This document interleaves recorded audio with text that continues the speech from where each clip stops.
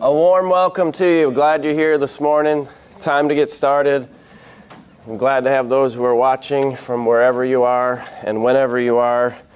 We're thankful through the technology that you can be a part of the class this way, and hope it will be a blessing to you, perhaps to many others off in the future. I know I'm wearing a floral pattern shirt with a striped jacket. It's meant to disorient you, so you'll lose track of time, and I can maybe go longer. Maybe you won't hear the bell ring. I don't know. I know you thought this day would never come when we'd actually be starting another book, but we did finally finish Romans after 77 studies. But I meant to tell you this, and I forgot there at the end of the Romans study, but I came across this recently. I saved it at the time. It was quite a while ago, and recently found it again. But I read that John Piper, a well-known evangelical preacher, did a series through Romans. And this is the graphic that I saw where it says that he did, if you can see this here, he did 225 lessons through, right there, I think, right there, 225 sermons through preaching through the book of Romans between, not sure why I can't there, I can enlarge it there, between 1990, from the spring of 1998 to the end of 2006. So I don't feel quite as bad taking 77 classes to cover Romans. And again, Richard, remind us again how long you guys did it up there in Fort Worth. Just 3 years. Oh, 3 years. So they did it for 3 years. All right. Covered it all. One last little fun thing. and did you finish the book? Did you cover it all? Well, we didn't cover it as deeply as well, all right, but I didn't know Hebrew and Greek. Well, here's a little image I wanted to share with you. Now, Kim and the mother-in-law and Jamie, our daughter, and Teddy went to Galveston, and she texted me this picture. And so I just wanted to share this with you, that this is my wife and my mother-in-law. So I can do this because they're not here this morning. There was a little problem with getting Teddy and everybody ready in time to be here, but you can insert your own mother-in-law joke there. I guess I need to wait till she's not in town anymore, but there's...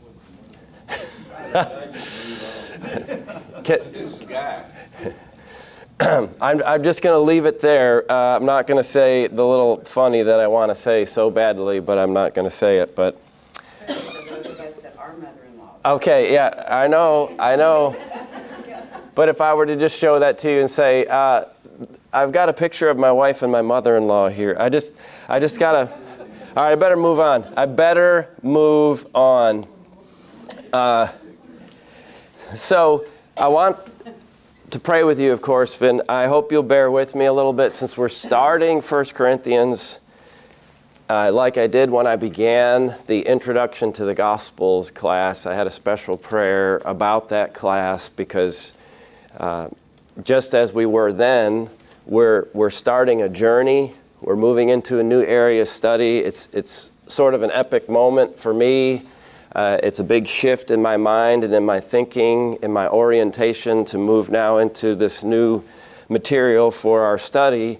And so I want to ask for I don't mean to pray so much for myself, but I do want to ask for the Lord's blessings to be on me as I teach. So I'm going to say some things along those lines. But and certainly we want to remember Linda and Robert and the Baker family. I know we sorrow with them, but we're so thankful finally. And I know we'll mention this again at the worship hour, but we're so thankful that finally his suffering is over. Finally, Bob is with the Lord after such a long ordeal. When we'll pray about that as well. So let's go to our Heavenly Father. Dear God, great Father in heaven, we praise your name, and we lift up our voices together as one to give you glory, to praise our Lord Jesus, to thank you for your goodness and your grace, for your love and mercy that you've poured out on us so richly in your Son, for our fellowship together in the gospel, for the blessing of being your servants in your church here at League City, and for the wonderful privilege of being able to meet together like this and open your word and study it. And as we do so, Father, we know there are those in our midst who are dealing with heavy burdens in their lives, and right now we know the Bakers are suffering loss, and we ask for your comfort to be on Linda and Robert and the whole family. Lord, draw them near to you and to each other, and grant them your mercy in this time of need. We're so thankful for the loving way in which Linda took care of Bob for so long, and for how you blessed the church through them and through their marriage and their faithful service. And we know that will continue to bless the church for many years to come. And we rejoice in Bob's hope in Christ that you have given to all of us, Lord, and that we have victory over the sin and suffering and the death that we face in this fallen world, and that we can face all things, Father, with joy and confidence because of what you've done for us in Christ. And as we go to this letter, Lord, that you had Paul write to the church in Corinth so long ago, we ask that you would open our hearts to your word and increase our faith and our understanding of who you are and what your will is for us and for your church as we strive to serve you together with one heart and one soul.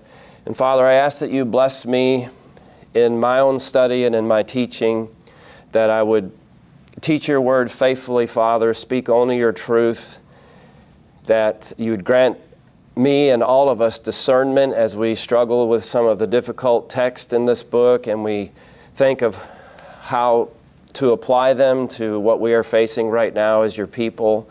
Father, bless me to speak your word with love and humility, with mercy and compassion, to speak it with boldness and power, with fear and trembling, and that your hand might be upon me so that I can give faithful exposition of your truth, and that we might all be able to see the light of your glory that you've revealed to us in Christ and in the gospel of Christ, and that we read about, Father, in your word. Thank you for giving us your word. Thank you for all who suffered and sacrificed to preserve your word and to copy it, to translate it, and that it has come down to us and that we have it in our hands, Lord. May we be faithful stewards of it. May we be diligent students of it. May we hold forth the word of light for the salvation of souls, Father, and for your glory. So we ask all these things, Father, and for your blessings, for your will to be done in our lives and in all things, now and forever, through Christ our Lord, we pray. Amen.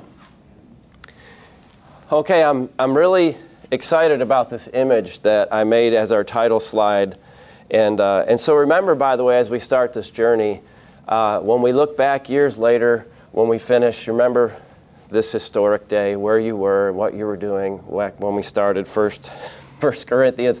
I couldn't decide whether, at first I did this solid black background, but then I decided to go more with the Greek and with the sort of Corinthian look with the marble background. So I was thinking with the title I wanted to give to the class, taking Paul's language from the early chapters here, especially chapter 1 about Christ, chapters 1 and 2 about Christ crucified as the power and wisdom of God. I wanted to show Christ crucified, but I didn't want an image that was too explicit or graphic or that showed Jesus' face too directly. So I tried to give it a lot of thought, and I looked for a long time, and I looked at a lot of images. So I found that image and was able to extract it from its background. And then the other one is this breathtaking statue that is supposed to be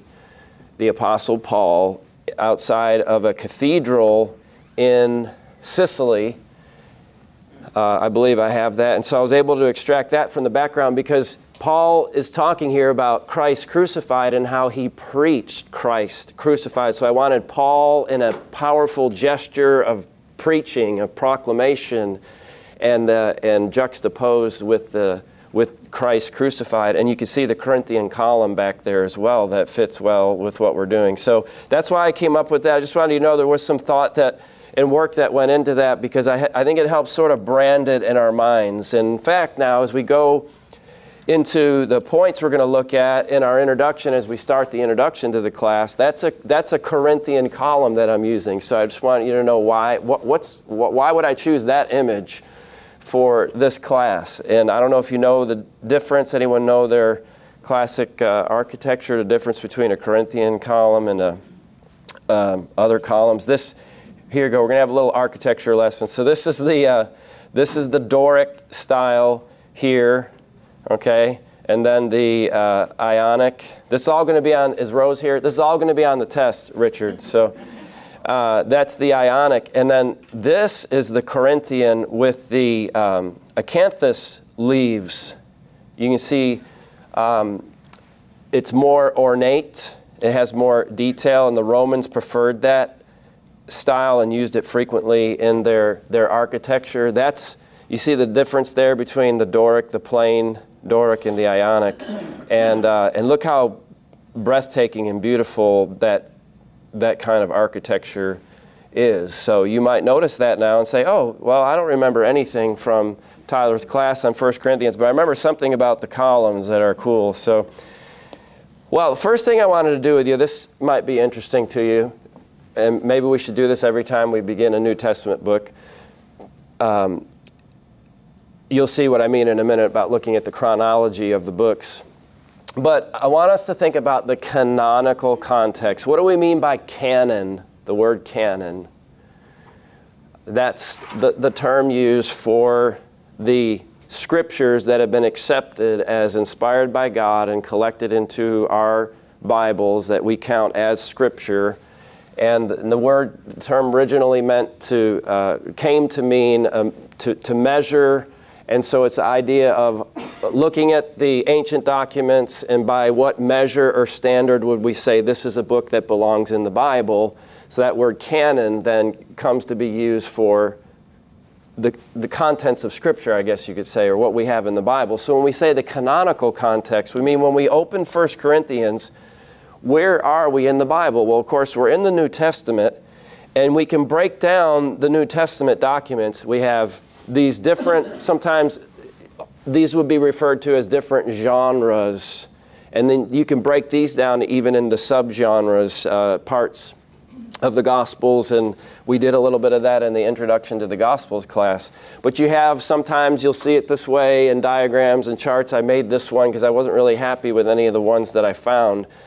The Gospels, so we have Matthew, Mark, Luke, and John. Biography, they tell us, that's a very simplistic way to classify them, but that's good enough for our purposes. So we have the record of the life, the ministry, the death, the resurrection of Christ. And then the book of history of the establishment and the expansion of the church in Acts that we're looking at on Wednesday nights right now. And then we have the letters written to the church, or the epistles. It's a word that just refers to letters, means letter. And then Revelation is classified by itself as an apocalypse.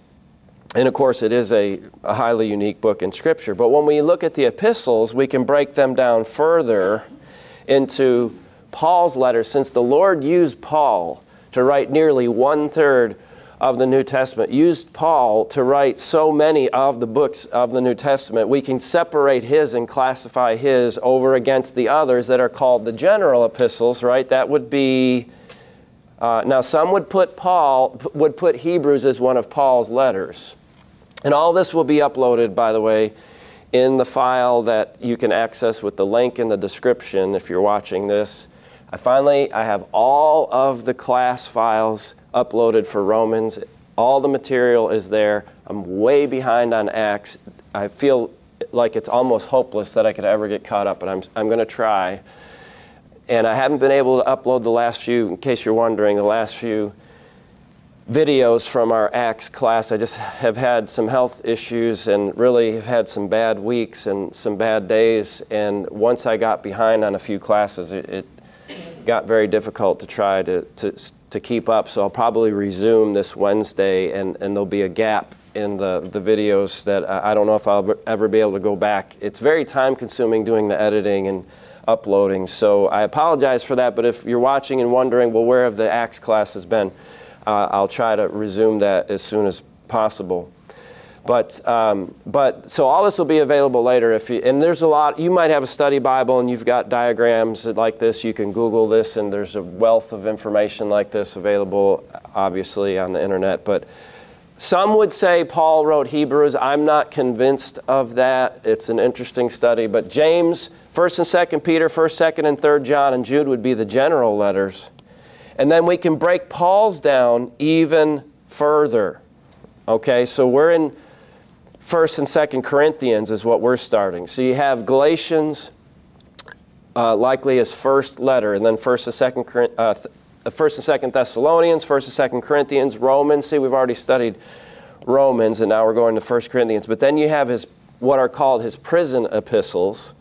And not everyone breaks them down this way. There are different ways that you could separate and distinguish Paul's letters, but I think this is a good way, and this is a common way. The prison epistles that he wrote upon his first arrest that we read about at the end of the book of Acts. And then the letters to the preachers here, 1 Timothy, Titus, 2 Timothy, does anyone know what those are called in biblical studies? Yeah, the pastoral epistles, because people think of, the common conception is since they were preachers, they were pastors. We just did a series on elders, and we made that distinction. Not all preachers are pastors. The preacher is not the overseer of the church, like the sort of the denominational pastor system. But it is a common word used, and so I think it's legitimate to use it to refer to, and you'll hear me say that sometimes, refer to 1st and 2nd Timothy and Titus, Paul's pastoral letters, written to those preachers. Now, think of the order in which these books come, because we open our New Testament, right, and it makes sense to start with Matthew and the genealogy and birth of Christ, and it just seems like, well then, I guess so the Lord had Matthew write, and then the other gospel writers, and then we got to what happened after that, and so he had Luke write that book, and then later he had these letters written to the church. But really, what would be, I'm going to put these in order. Now, this is the first time I've ever done this in a class. It was an interesting study for me, and it took a while to make this, so you need to appreciate it, Richard. I want you to be impressed. I want to hear some ooh and ahhing over my scrolling graphic here. What would be first? What do we think is the very first book that was written of the New Testament documents? Okay, well, of the Gospels, I will say Mark, but I think before Mark was even written, anyway, so this would be like a game show thing where or you could have your little card out and you could check off as we go through them. All right, so I'll give you the first one here. All right, James is likely the earliest New Testament document, very early. See, that comes as a surprise to a lot of people because it's late in the canonical order. That's what we mean, the canonical order, meaning in the order in which we have them arranged in our Bibles. So then after James, so you have the church now without the written word, without the full New Testament documents revealed, recorded, and circulated. And so these documents are gradually being copied and circulated. So what comes next? Well, we mentioned in our class in the book of Acts that Paul writes Galatians very early. And then we get to the letters to the church in Thessalonica. And so again, if we put them in chronological order, that would be very confusing. I like the logical way they're arranged in our Bibles now, as long as we're aware that you don't have to read your New Testament by starting with page 1, Matthew 1:1, and read through the end of Revelation. That's not how the books were written and delivered to the church anyway. It's not bad if you want to do that, but does anyone know, by the way, why are Paul's letters in the order they're in? What logic did they use to put Paul? Why would Romans be first if he wrote why didn't they put Galatians first if he wrote that first? And then why didn't they put 1st and 2nd Thessalonians and then put them in the order in which they were written. And since they didn't, why are they in that order? So here's a little trivia for you. They're in order of length. So Romans, 16 chapters, 1 Corinthians, 16, 2 Corinthians, 13, right? Galatians 6, Ephesians 6. Now, the exception is when you get to, they group the pastorals together. So when you have Galatians, Ephesians, Philippians, Colossians, those have four, right? Philippians, Colossians have 4 chapters each. And then when you get to the 1 Timothy, though, there are 6. So, but that's because they group the pastoral letters together, which makes sense. But they're generally in order of the length of the letters. So that's why Philemon is tacked on right there before Hebrews, and then Hebrews is put there because we're not sure if that's one of Paul's letters. Anyway, that's 13 chapters. If we knew that was from Paul, we'd put it, I suppose they would have put it earlier. All right, so then what? Then what? So you can buzz in here with your buzzer. All right, then we think very early on around this time, the first gospel is written, which I believe was Mark, and that Matthew and Luke used Mark as a source. We talked about that in our class. So then Paul writes these letters to the church at Corinth. Are you impressed with my little graphics here, how they're moving? Okay, yeah, oh, there's some oohing. Thank you, thank you. All right, so we studied these out of order. We looked at Romans, and now we're looking at 1st and 2nd Corinthians. And now, notice there's a broad time range in which Hebrews may have been written, but the earliest time would be around a few years after Romans was written. And then Peter's first letter, and then Paul's prison epistles during his first imprisonment in Rome. There's the prison epistles, Ephesians, Philippians, Colossians, and Philemon. So now you should have all these others checked off, and now it's easier to fill in where the rest would be. But Luke and Acts, right? Luke part 1 and Luke part 2, as you often hear me refer to them. And then Matthew, again, may have already been written well before this point, but the later date would have been, the later end of the spectrum where we're dating Matthew would have been after Luke, Acts. But then we get to Paul's time of release after he was released from that first imprisonment when he writes 1 Timothy and Titus. And then we can put Peter's second letter here and the book of Jude. Again, now these are estimates, and there's some conjecture here. But then Paul, before he was executed in his second imprisonment, his final words that we have in 2 Timothy. And then we get to the letters of John, finally, the last to write, 1st, 2nd, and 3rd John, and then the Gospel of John. So the letters may have been written first, and then the Gospel of John, and then the book of Revelation. I don't know if that was interesting or helpful to anyone, but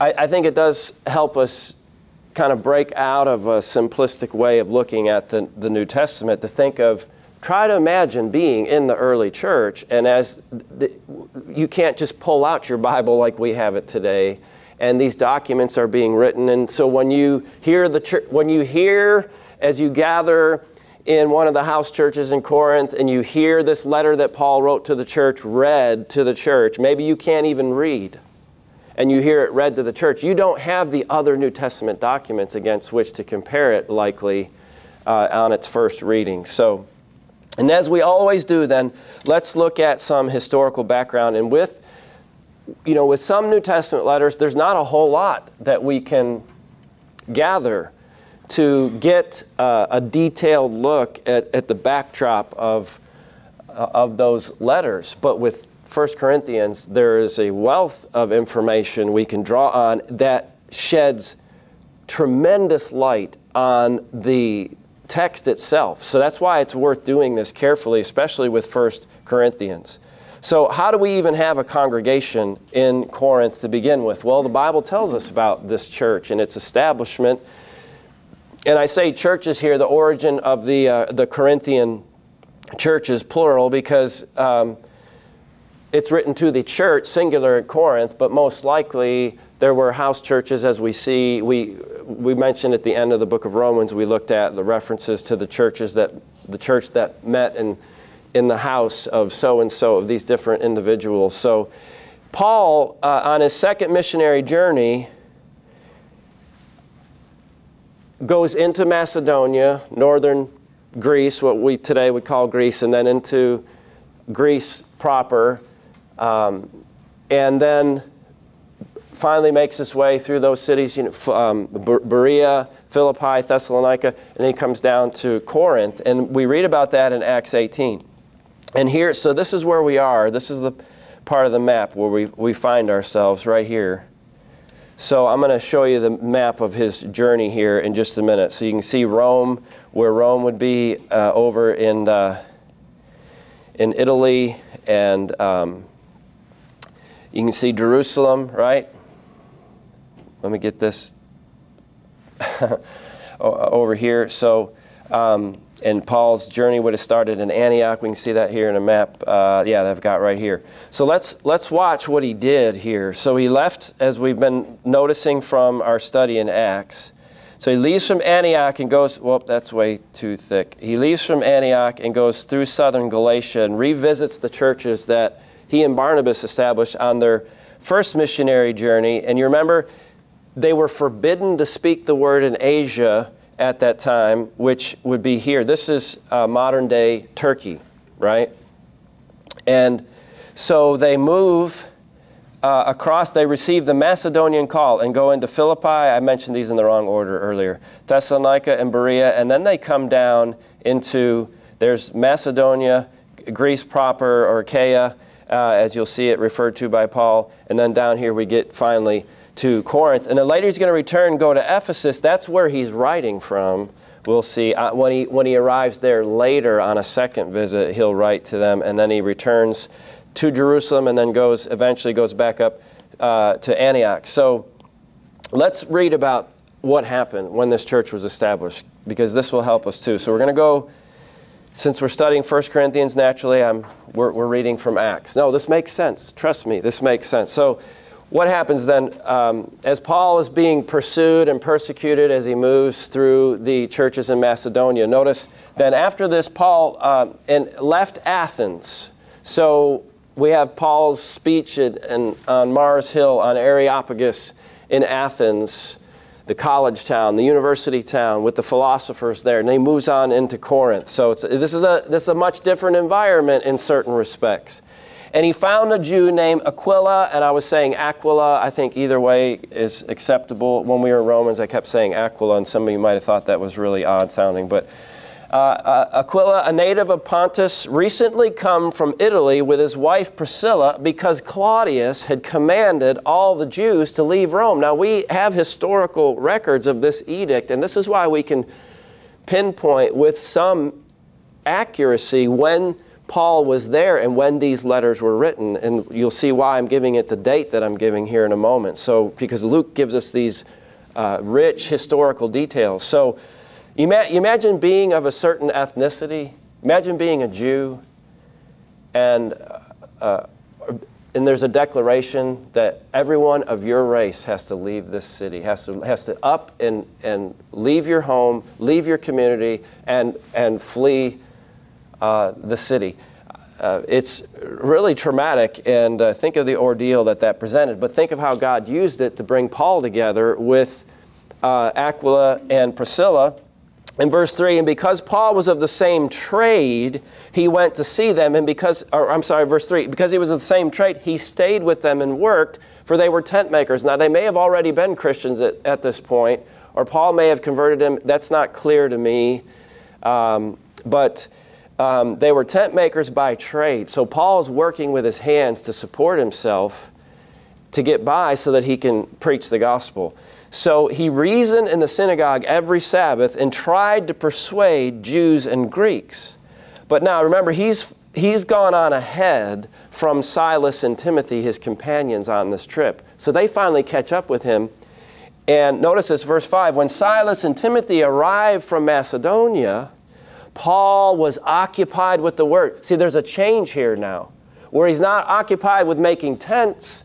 Now he can give himself fully to teaching the Word. Why? Because Silas and Timothy, we learn from comparing from 2 Corinthians and from Philippians, we learn they brought money.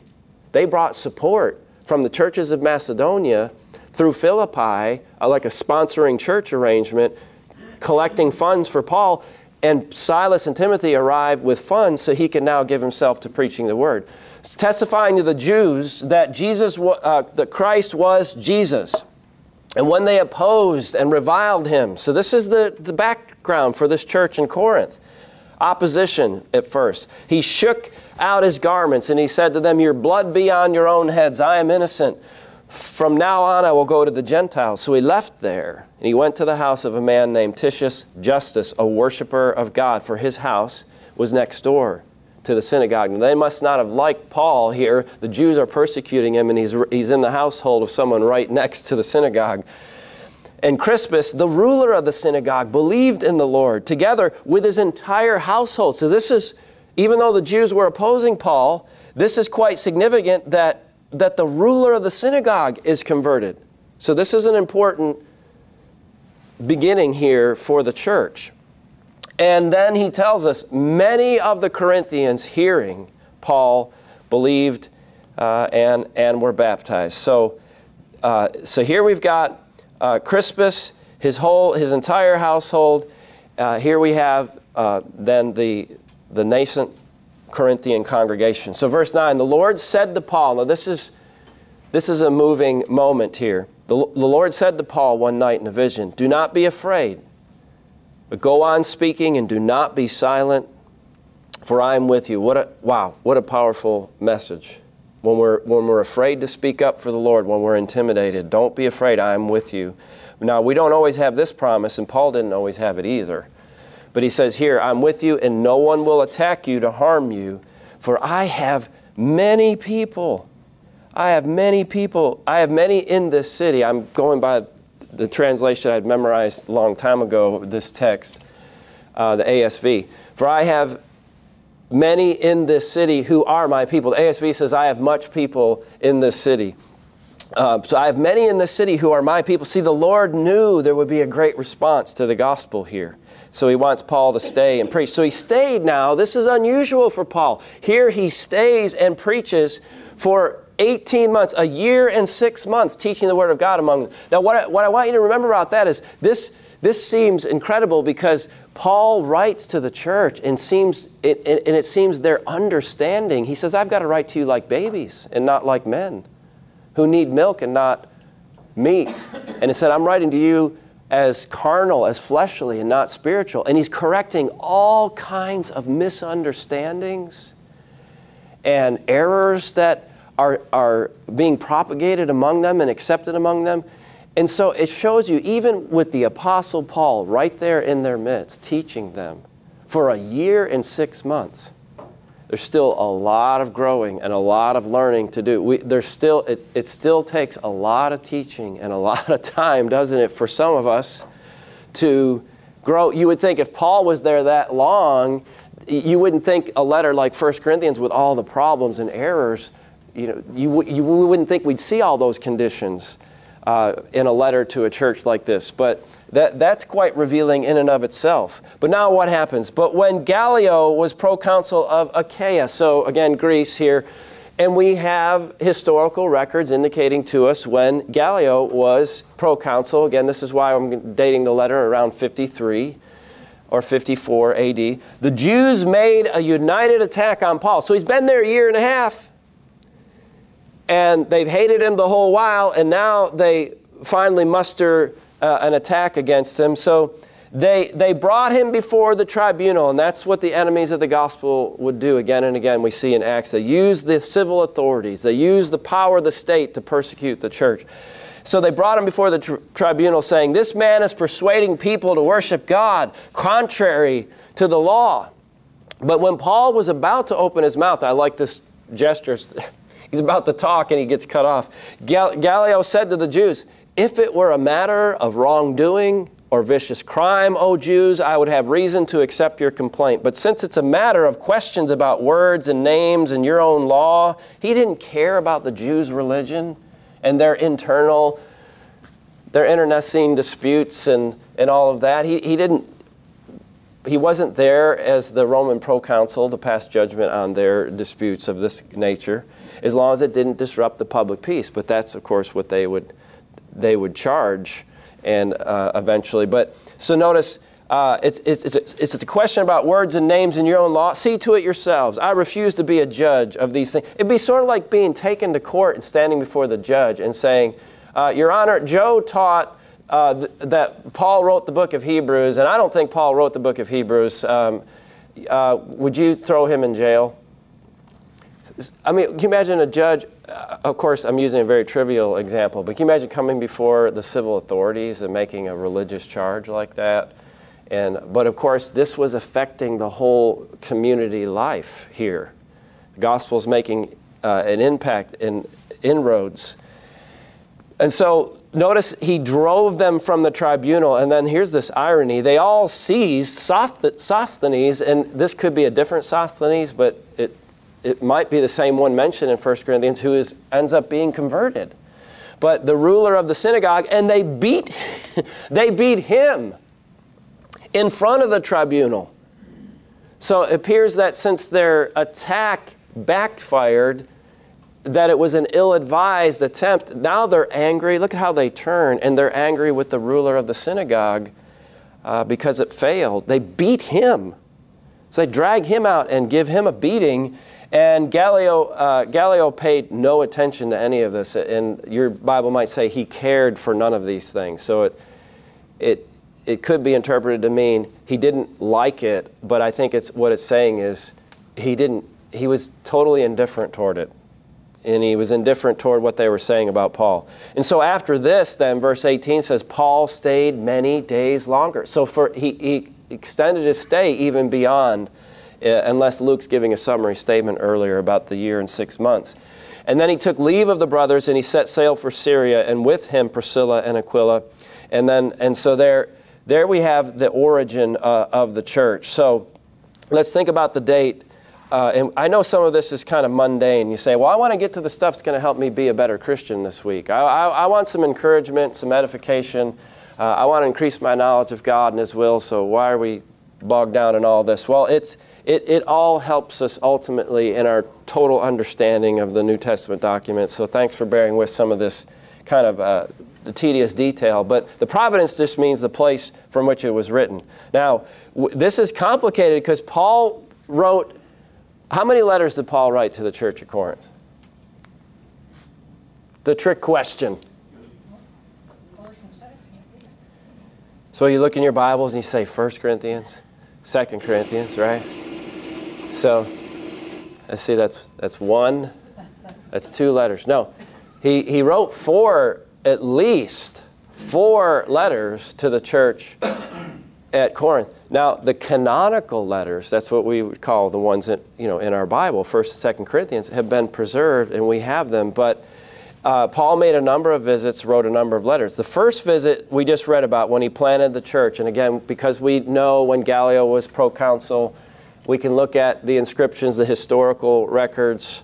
And so we can say that was around 50 to 52 that Paul was there. So then he wrote them a letter. Now, how do we know he wrote this letter that we don't have? Because in 1 Corinthians, the one we're calling his first one is really his second one, because in that one he says, I wrote to you. In 1 Corinthians 5, he says past tense, I already wrote to you about something. Well, we don't have that. We don't have everything that Paul wrote. We have what God wanted preserved for us, and we have all that we need to know the will of God. But so we sometimes call that the lost letter. And then as Paul then returns to Antioch and goes out on his second missionary tour, and he arrives and works for some time in Ephesus in Acts 19. Then he writes 1 Corinthians, I'm going to say around 53 to 54. He writes that first letter.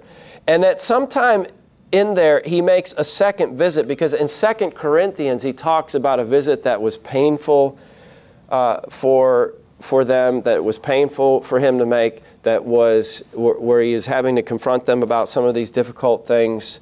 And so he refers to a visit in there that we don't have a record of. And also in 2 Corinthians, then, he writes of a severe letter that he wrote to them. Now, some people would say, well, that's 1 Corinthians. But I think it's another letter that we don't have, and many scholars think it's another letter. And so they'd say you've got the lost letter, A, 1 Corinthians, and then this one is Corinthians B, and then you've got 2 Corinthians. But so he refers to a number of times having already written to them. But then as he makes his way back for yet another visit, he writes 2 Corinthians from Macedonia, probably about a year later, and then he finally arrives on his third visit. We read about that in Acts 20, but Luke doesn't tell us much about it. Well, that gives us a chance then to talk about the actual city, because knowing something about the city helps us make sense of why the Corinthians thought the way they did about the things that Paul's addressing and correcting, some of their misunderstandings, some of the cultural context. I can't think of another New Testament book where knowing the details of the cultural context is more helpful in opening up understanding to the contents of the letter. That's helpful when you study Ephesians. It helps when you're looking at the pastoral letters and such, but it really opens up so much for us here. So we need to understand, when you talk about the city of Corinth, first of all, there was the ancient Greek Corinth, or classical Corinth, going back centuries before the time that Paul was there. And that ancient classical Corinth they resisted Rome. So when Rome takes over the Mediterranean, they gave Rome resistance, and so the city was destroyed. And Julius Caesar comes along and rebuilds. He decides he wants to make a city there on that site again, and rebuilds Corinth. And that is in the around, I'll say about 100 years then before the time that Paul is there. And so there's a huge time span there. And there's a great difference in, well, there are some significant differences in the cultural context. So you got to be careful when you're reading historical references to Corinth. Well, was it Roman Corinth when Paul was there? When you're reading something Strabo says about how the Corinthians lived and the way they acted, and you say, I see, that's why Paul said this in 1 Corinthians. Well, wait a minute, was he talking about ancient Greek Corinth, or was he talking about the new Corinth, modern Corinth, or the one that was the Roman colony? Because if you Google Corinth, you're going to see the remains of the temple of Apollo. And that was part of the ancient of Greek Corinth. And you can see here, by the way, look at the hill. There you see the temple to Apollo in the foreground, and then that massive hill is the Acropolis, or the Acro-Corinth, the hill from the original ancient Greek city. And that temple of Apollos was rebuilt by the Romans, or repurposed, I guess you could say, and made a place for the imperial cult, for the worship of Rome. But that was ancient Greek Corinth. And understanding, and then this is where we'll stop, understanding the geography is very, very important because of its location. Because of where it was situated, Corinth was a very prosperous city. It was a mercantile economy. It was a crossroads where goods moved from the Gulf of Corinth across to the Mediterranean, and so you wouldn't have to circumvent around the Peloponnese Peninsula. And so because of that, there's a lot of wealth, there's a lot of ostentatious display of wealth, a lot of pursuit of wealth, pursuit of power, pursuit of status. There's a lot going on because of, see, the theology of 1 Corinthians actually relates to the geography of the place. Because we're going to see how that affected, that worldliness, how all that affected the thinking of the saints in Corinth, and how Paul's having to correct them because they're more influenced. Let me say this, and this is what we'll talk about next time. They're in Corinth, and the church is in Corinth, and Paul is writing to the church in Corinth, but there's too much of Corinth in the church. And so we see him addressing the fact that their thinking was being shaped more by the culture than by Christ. And you hear me say that all the time about the church now in our day. And I'm going to mention this next time. Let me just close on this interesting thing. I just saw on the news last night, did anybody see this? A church in Houston had a drag show, had a drag performance. Did you see that? And I think even children were welcome to come to this display of sexual perversion and moral degeneracy. Now, how does a church, how does a body of people claiming to be Christian endorse that? Would anybody have thought of that 80 years ago, 100 years? No, it's the culture. They're living like the culture. And that's what we see Paul addressing with the Corinthians in this letter. And a lot of the culture had to do with where Corinth was located. So we'll talk about that next time. So I hope you're looking forward to continuing the study. Thanks for letting me walk through this carefully with you. Appreciate the extra couple minutes. God bless you this morning.